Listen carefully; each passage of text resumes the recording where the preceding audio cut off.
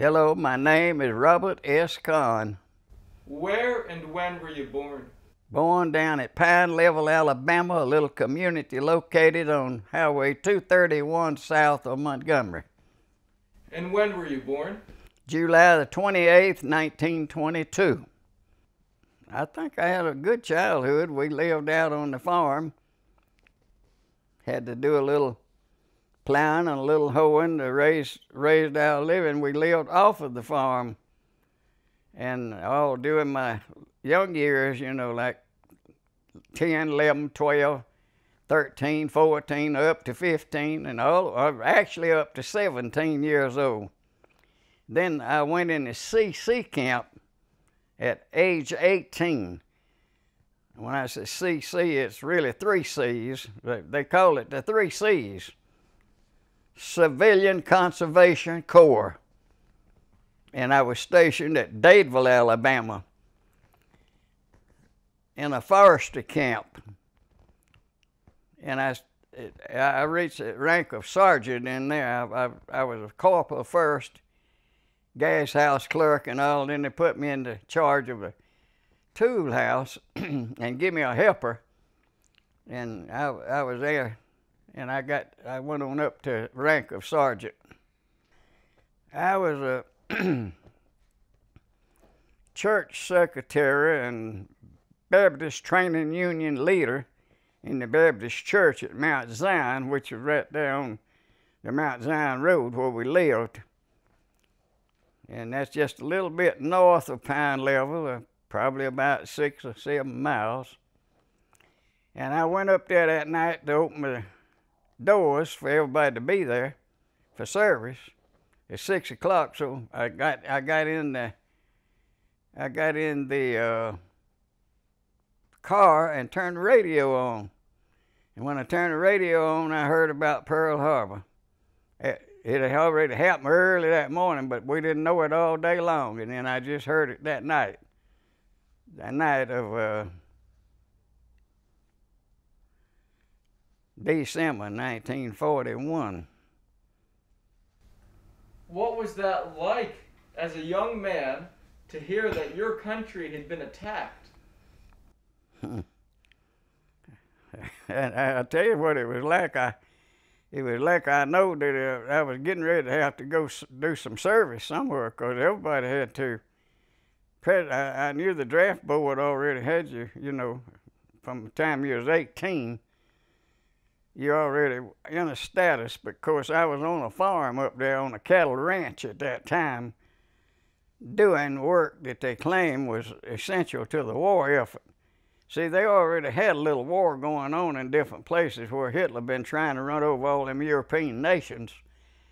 And he had took a bunch of them already down in 40 and 41, 42, and all that campaign that went on down in Italy before I ever served over there in Europe, when I went to France and Germany and Luxembourg and Belgium. I had been tough all the way for the last 3 years at the cattle ranch, and then spent 17 weeks in Blanding, Florida, and I knowed then that I was ready for service over there. And once you get over there, this will take us away from basic training now and take you to the front line. Once you get there and get assigned, you know what you're going to do. The best thing that they told us to do was to keep on remembering our training. Keep that on your mind and do everything you can to follow the things that you've been taught. And so that worked out for me, because that's what I did. Every day I think about the way we was trained that night. There wasn't no getting no relief, because they said you go forward. When you get in the Army, you don't turn back in combat. You just look forward and keep pressing on. And so that's what we did. I never saw my company commander. Didn't know who he was. Never seen him. I spent one night on the machine gun with a second lieutenant. Me and him took over when a Germans crawled up there under mortar fire. We was being mortared, and I was crouched down in my little half-dug foxhole. It wasn't deep enough, but I was crouched down in it to get through all that mortar fire. And when the mortar fire was over, we got up and went down there and looked. We was back up on the side of a hillside. The infantry was down there in front of us. They were right down in, it was going to be a little open valley down there right where the gun was set up. Of course, it was in a camouflage place, but the ground was open out in front of it. And there lay two dead, the first gunner and the second gunner. German crawled up there and threw a concussion grenade in there and killed them. We knowed the ground. I felt the ground just bounce underneath me because I wasn't very far away. I'm going to say I was about as far away as for the screen door on my front porch out there. That's just about how far behind the gun that I was. So me and him kept a gun the rest of that night, me and that second lieutenant. And he told me then, he said, you replacement, said, you guys come in here as a replacement, said, y'all way better soldiers than the ones we had. He said, y'all replacements must have had some real good training. I told him, I said, well, I know what they told us to do. And I'm trying to do that to my best of my ability. I want to make sure that I follow my training. He said, well, you'll do well then if you do. And I never seen him no more after that night. I know without a doubt he must have got killed. I never did see a squad leader. I never did see a platoon leader. I was on my own from that day forward.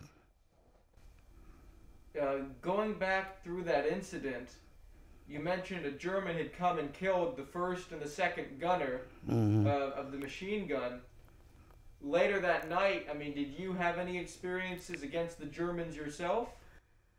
Everything got quiet after then, but the one that threw that grenade in there, I didn't tell the rest of the story, as Paul Harvey said. This is the rest of the story. He kept laying out there. The mortar fire got him on his way back when he went to go back. He got away from us. I was back further near that barn yonder, and he was hollering for a medic.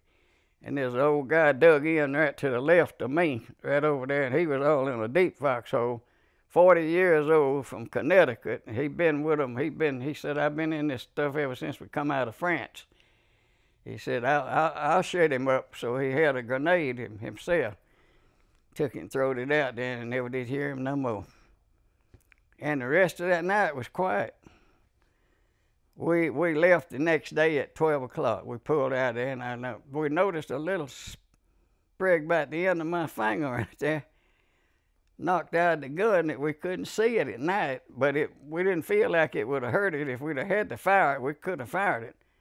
I think it would have worked, but we asked for a new gun, ordered a new gun, and they brought us one. They brought us a new gun. We got into a situation on the front line about the second or third day that I was up there. There's just an old house there that done bummed it till more or less some walls standing up and a halfway shed over the top, but not much. We stopped and took up a little halting position and then let the signal corps come by and let them get all their messages out and all. We were just in a holding position for a few minutes, and they throw the bomb in there, and the shrapnel eat the field jacket as though it ate it off my body. But I didn't have a scratch nowhere on my body. But it would have been unbelievable to anybody's eyes that would have seen it. And then one boy from upstate New York behind us, his name was John. I can't remember his last name, but he was a very pleasant person to know and be around. He got hit hard on it, knocked a big hole in his shoulder and side and all part of his leg. He was hit. I don't know. I don't see how he could live, but they got him.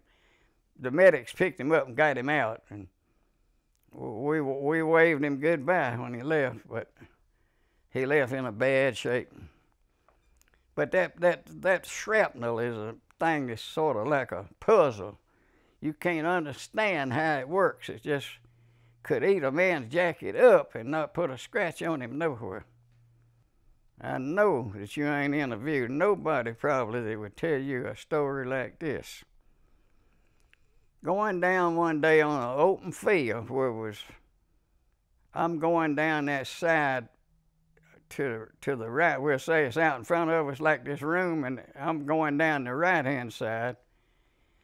Some more of the troops coming down the center and some more over on the left side, and the whole field out there is a battlefield. Is a front line battle going on across an open field, and it's open. But there's woods over on my side to the right. There's some woods, pretty heavy. And we know to watch out for snipers. And I did watch out, and when I did, and I spotted one, I could have just shot him and killed him easy as pie. And I thought, well, he saw me. I know he saw me. I wonder why he didn't shoot me. Because I was running a little place, drop down on the ground. Run a little piece, drop down on the ground. That's what you follow in your training, in your order. But he must have been out of ammunition, or either he just decided he didn't want to give away his position, and he was waiting for the most perfect shot that he could get. He didn't shoot me, so I give him that and went right on. And I didn't shoot him either. He didn't shoot me, and I didn't shoot him. You gave him a thumbs up. I did, and went right on. Sure did. Now, somebody hear me say that, they say they say he ought to be put to death because he knowed better than to do that, which I did know better than to do it. But I did it anyway. That's an open, true confession, so I know this ain't going nowhere to do me no harm the rest of my life. And that's the reason I wanted to tell you about it. I appreciate you being so open. I've had some real experiences in that man's army, I tell you. I really had some experiences. I'm going to tell you this one because this is a good one. We got off of that ship, and they put us on a train. They put us on a train from New York to Atlanta. And when we arrived in Atlanta, it was on up, I'm going to say 4:30. It was getting pretty close to 5 o'clock, and I thought, well, I ain't got time to get a haircut. I needed a haircut, but I said, I'm going to take a chance on it. And so I run down there